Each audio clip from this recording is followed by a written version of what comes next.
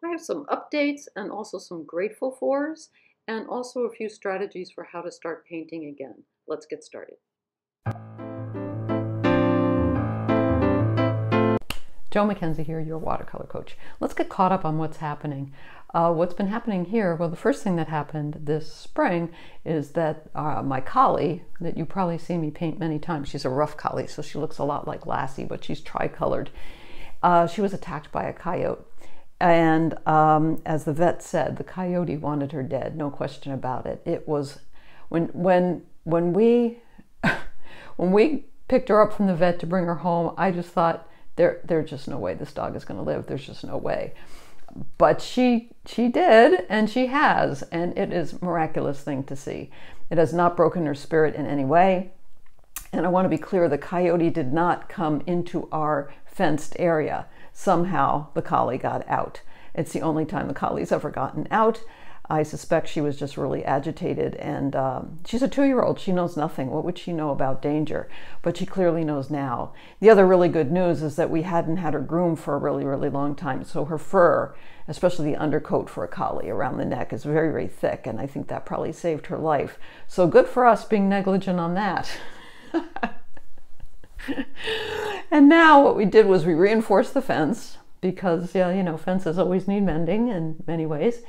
And then I bought a variety of coyote things, and some of them blink, some of them have a siren that a human can't hear. They all run on solar power, and so you really don't see them when you're in the backyard. But I think I'm just hoping that when the coyotes walk by, you know, they kind of think, oh, that's a freaky deaky house, let's keep going.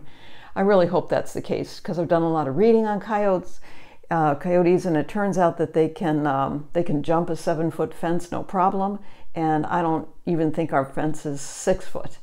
So if they really wanted to get at the dog, they could, but I think they want something else. I think they really want chickens and smaller mammals if they can find them. But I had never considered that that could happen, and now I have to kind of get over this idea that it could happen again. So at first what we did was, well, we've been bringing them in early at night, so we don't leave them out there, and we don't leave them unattended. So it takes a little bit more diligence on our part, but it will be worth it, because I never ever want to go through that experience again. So let's see what else happened. So that took some wind out of my sails. There's some other things that took the wind out of my sails, and so I just, you know, you can see I didn't post very much because I wasn't painting very much. But what I did do is start to kind of reframe things, which is really helpful. So if there were a lot of dirty dishes in the sink, instead of my attitude of, oh, there's dirty dishes in the sink, and instead say, good, it shows that eating happened and a good meal occurred. Or let's say there's laundry to be done or is being done, and as I'm folding it, instead of saying, oh, I have to fold this laundry, I've been saying, oh, clean sheets, aren't we lucky to have a bed and a house to sleep in?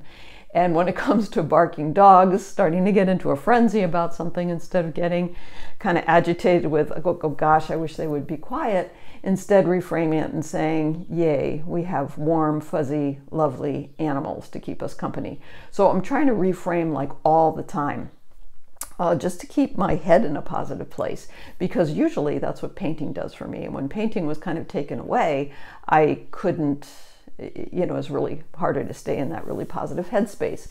Now, when it comes to painting, especially, you know, we've talked about this so many times when you take a break from painting, and I know everyone who takes a break from painting says this. They say, I'm never going to paint again.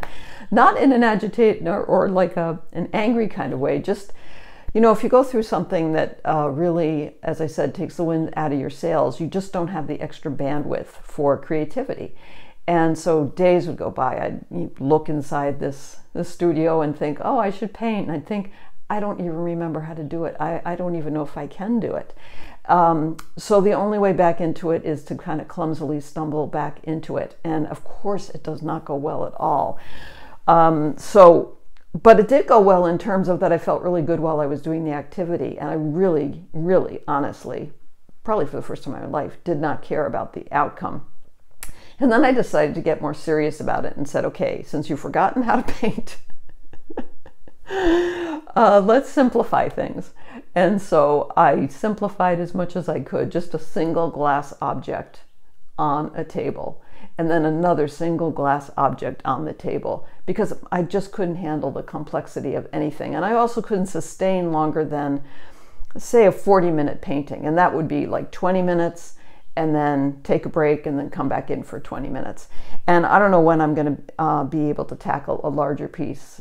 It seems impossible, but as I've seen, you can come back. So I'm hoping this summer that I do get some bigger work done. But I also realize it really doesn't matter. What really matters is just being kind of centered and balanced and grateful for the most part. And I really am glad to have painting back. Yesterday was the first day that I painted something, and you can look at that video. I have it on my YouTube channel about simplifying a peony. And I've done videos about simplifying peonies before, but I think this might be my most efficient effort at doing it and showing it. And it really felt for the first time like my brain was connecting with what I've learned in the past. And I really felt in it. Completely in it, not struggling to be in it, but definitely in it. So I hope I'm back. Oh boy, I hope I'm back. How many times have I said that? Probably a bunch of times, but I think it's just, life is just a series of getting backs, right? Get back, get back, get back, you know, fall down, pick yourself up and start again. So, oh, the other thing that I did during this time was I did go back to some pet friends. Now, I used to paint a lot of pet friends and then I stopped. And but this time I just did it. Why did I do it? I don't really remember. Oh, I remember why. I started doing it because that was originally why I had started painting. And I felt like the dogs and the cats and animals really taught me how to paint. So I felt an affinity toward them. And I thought, wow, except for your own animals, you really haven't painted any animals for a long time. And it's so much fun because I always feel after I painted a pet that they're kind of my pet in a way. I remember all the pet friends I've ever painted. So it was fun to get back to that. And now I'll still do some of that from time to time. And people send me photos on Facebook. And if one really grabs me, I'll paint it. Because I can't resist those faces and noses. So that's what's been happening for me, and I want to give a special shout out to Karen H. You know who you are. You have hung in there with me from the very beginning, and I don't think I can express how thankful I am for that. It's, yeah, you know, all I can say is thank you. And your painting is going really well. I'm really glad to see that. So remember to keep the white sheet paper white, your paint's wet, mass for value, mix for color, and I'll see you next time. Bye-bye.